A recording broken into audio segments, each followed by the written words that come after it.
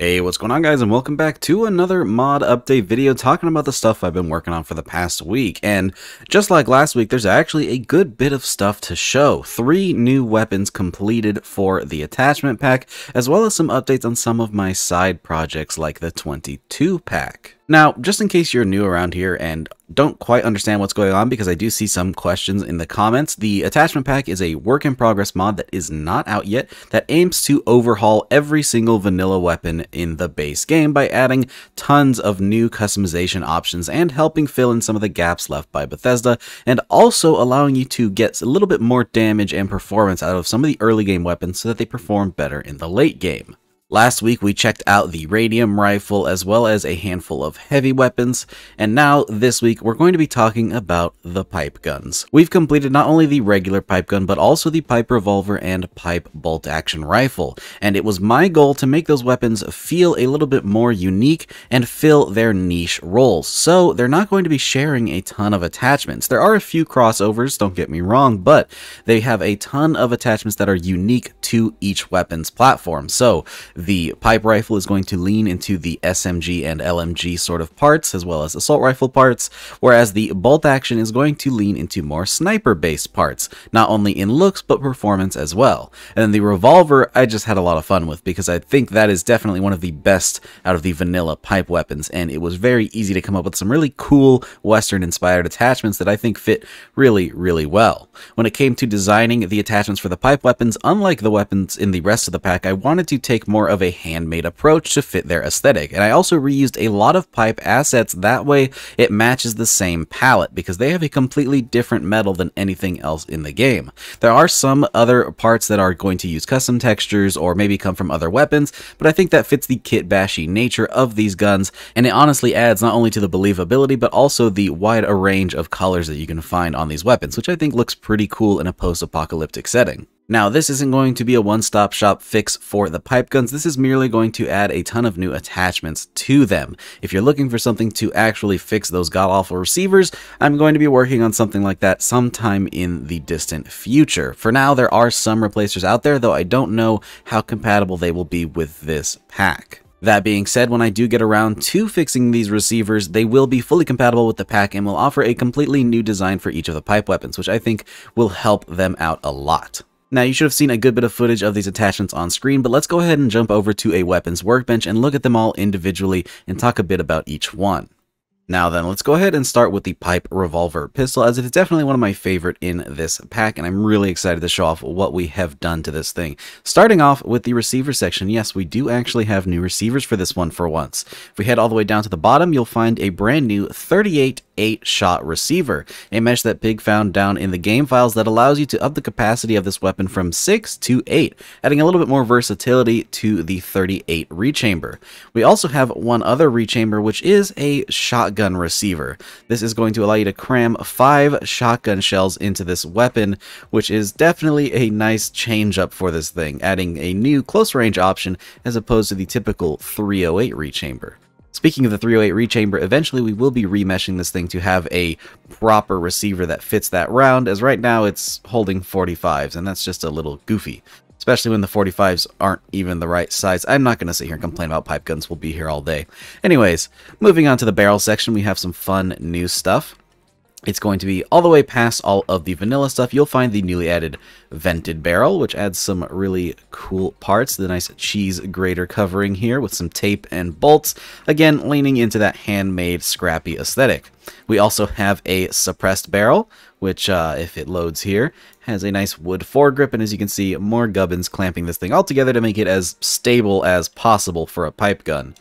Then we have the Outlaw barrel, inspired from an old Remington single action. This thing is very, very cool. Again, obviously made out of handmade parts, just leaning into that sort of profile, and I think it looks quite nice.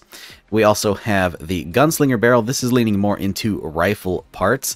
This adds some nicer wood furniture along with some of the handmade parts and a big copper syringer barrel. And then, of course, a marksman barrel to really lean into the amount of range you can add to this weapon. And the barrel on this thing is quite long. If you didn't know, these handmade weapons are pretty oversized and huge in the player's hands, so these barrels are quite lengthy.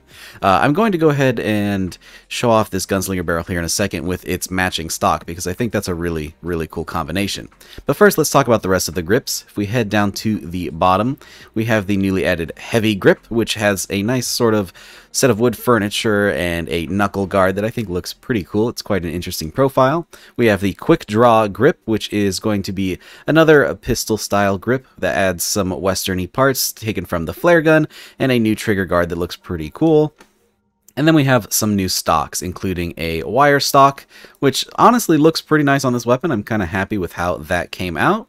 We also have the gunslinger stock, which is the wood stock I was talking about earlier.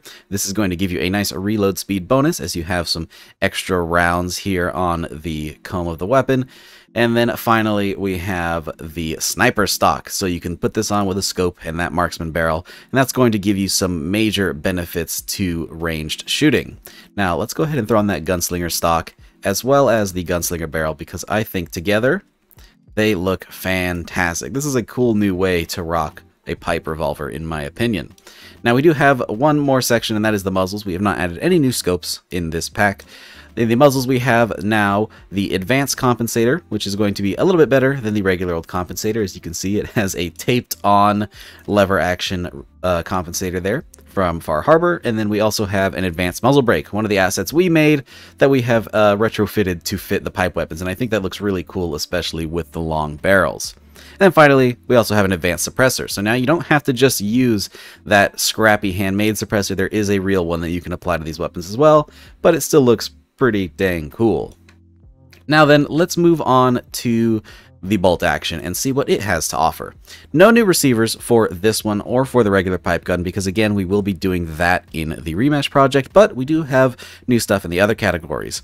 In the barrels, if we move on down, you will find another vented barrel. That one is shared across all of the weapons, but then we have a new suppressed barrel that is going to have a different mesh from the one on the pipe revolver, and then the rest of these are unique to the pipe bolt action. The heavy long barrel is made out of a lead pipe and really helps to extend the range on this thing, since it is the sniper option of these three weapons.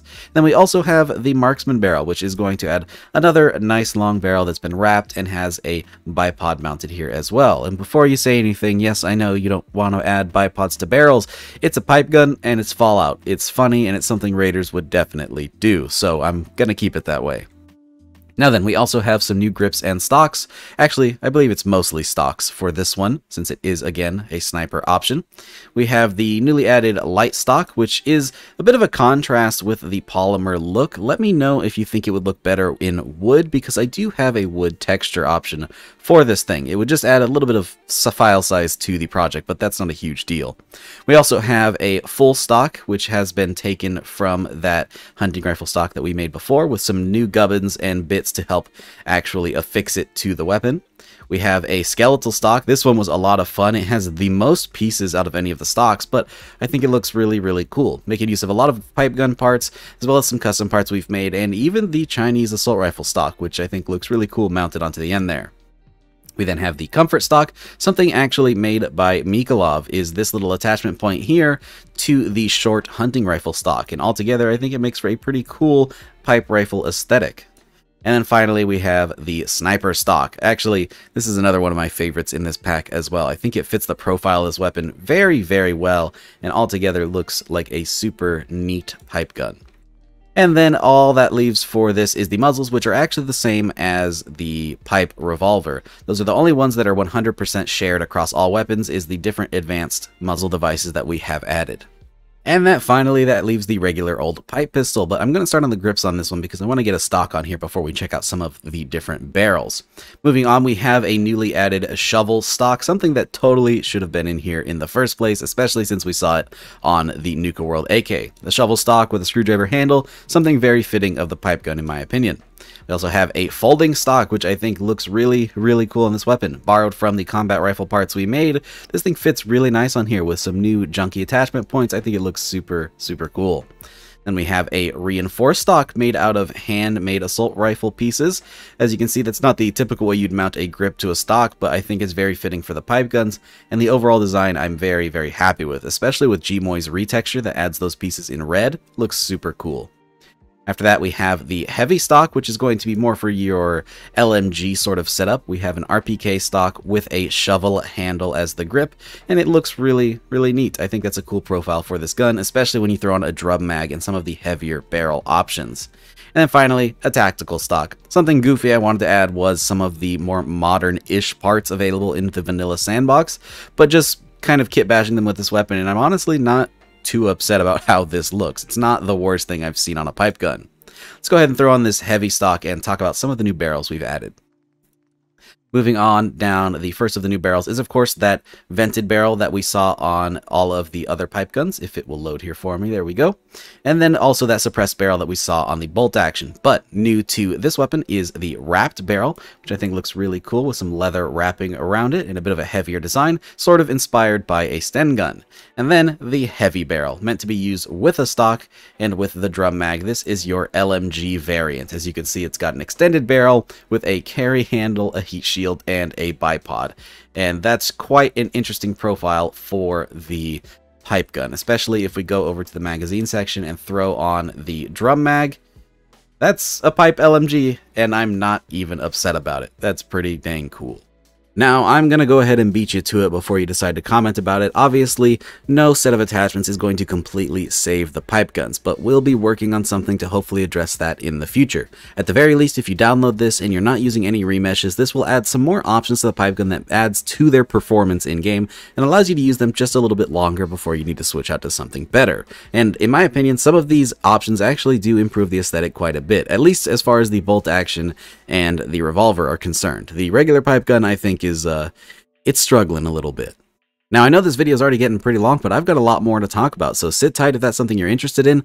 Let's talk about the 22 pack. Last time around, we talked about the new 22 pistol added to the 22 pack. For those unaware, the 22 pack is going to be a pack of 5 guns, all chambered in 22 caliber. We already had a machine pistol, and now we have a new regular semi-automatic pistol in the pack. You did get to see it just briefly last episode, but now we're going to go into it a little bit more in depth. But on top of that, not only do we have a new 22 pistol, we have a new 22 auto revolver, thanks to the wonderful J Cruz 05, who has decided to help us out with this pack and donate an entirely new weapon to it, which I think is absolutely phenomenal.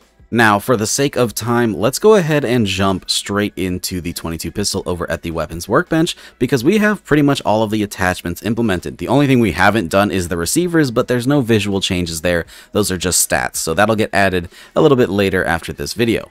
But first, let's talk about the very large amount of barrel options that we have, including the regular standard Ruger Mark I barrel. We have different lengths for this, including a short option and, of course, a long option that is quite long. There's even a snub option, which is quite a funny one that removes the front sights and gives you pretty much no barrel to work with, but it does technically work, and you can still attach muzzles to it, which I think is pretty funny. After the Ruger Mark I barrels, we have the classic suppressed barrel, inspired from the New Vegas design. There are obviously barrels like this for the Ruger, but I wanted to make sure to add those classic iron sights too, so you could get a little bit of that nostalgia back with this weapon. And then we also have a set of fluted barrels in short, medium, and long, and these guys come with their own custom iron sights that are a little bit more advanced than the other barrels, which I think is pretty neat. And then at the very end of these is the heavy barrel, which does look a tad bit goofy, but I think it's pretty cool. This is actually based on some real aftermarket parts that I've seen available for the Mark I, so I thought it would be a fun addition to add into this pack. Now, we also have a grip section where you can throw on a standard wood grip or a light plastic grip to add, again, that classic black look from Fallout New Vegas, though there will be more grip sections when this actually comes out in full release. We have one more grip I want to work on, but it's a little bit complicated, so I haven't made it just quite yet, but it will be in the pack upon final release. And then we do have mag sections with a standard and extended mag, and then we'll probably add quick eject versions of those as well. I just wanted to make sure everything was implemented that was a visual change to show you guys here in the video. We do have muzzle devices, including, of course, no muzzle, a new compensator, a muzzle brake that I'm a very, very big fan of, a makeshift suppressor so that you do have an early suppressor option that doesn't require a ton of perks or parts, and this is obviously made out of a Nuka-Cola can, which I think was a lot of fun to model and texture. I'm really, really happy with how this thing came out.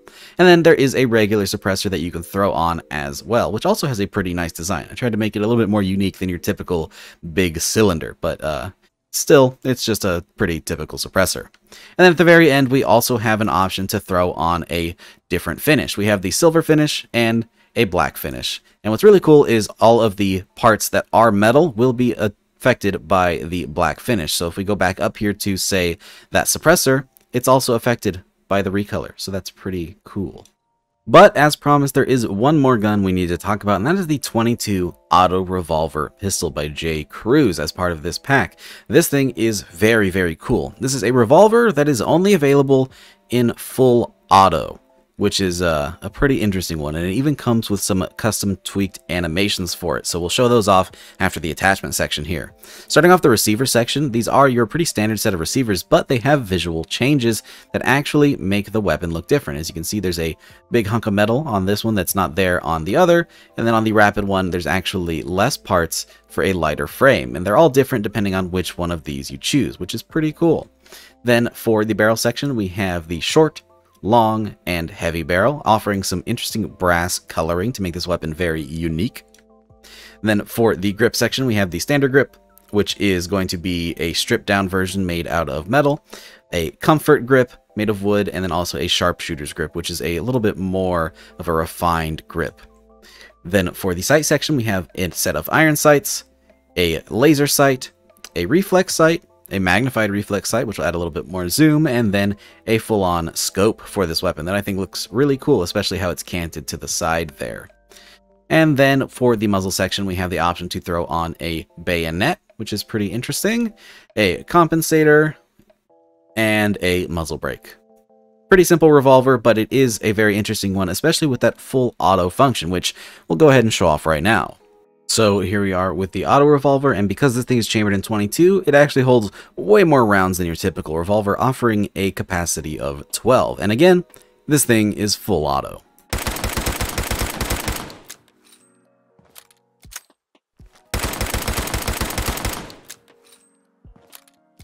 Now, obviously this is a fictional weapon, so don't ask me how it works, because honestly, I have no idea, but it's really cool. And when you fire this thing, the weapon does spin,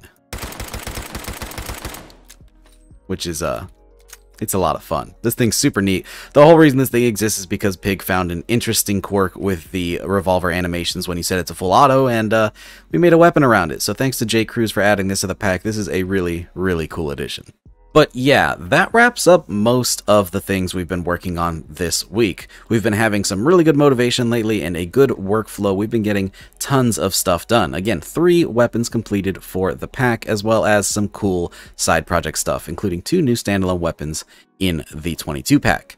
Now, the 22 pack is a pack of 5 weapons, and 3 of them are done, which means we've only got 2 to go, and they're going to add 2 new 22 rifles. So stay tuned for that. We'll have information sometime in the next few weeks. I'm not sure what we're going to work on next, but those will definitely be seen here on the channel sometime in the near future. As for the attachment pack, we are on the home stretch. There's only a handful of guns to go, so hopefully we'll have some information about release dates sometime very soon, as well as an estimate of how big this file size is actually going to be. So stay tuned for that stuff. There's a lot of really, really fun and exciting things coming in the future. It's been quite a long video, so I hope you guys enjoyed, and big thanks to anybody who made it this far. Let me know if you did down in the comments.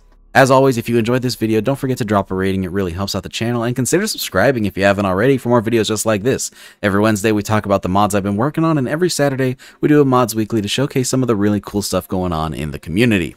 Thanks again for watching, guys, and as always, a big shout out to all of my patrons for supporting every single video. And of course, a big shout out to Jeremy Briggs, Backbone, Chara, Danny, Freedom, Glasma, Damien, Indecisive Wolf, Logan Rigmaiden, Lord Toast, Microhan, Oscar, Scott, Sterling, Timmy76, Youth RC, and Voider for joining that Tier 3 Patreon membership. If you'd like to support the channel over on Patreon, you can do so using the link down in the description, but it is completely optional. Thanks again for watching, guys, and I hope to see you all in the next one. Peace!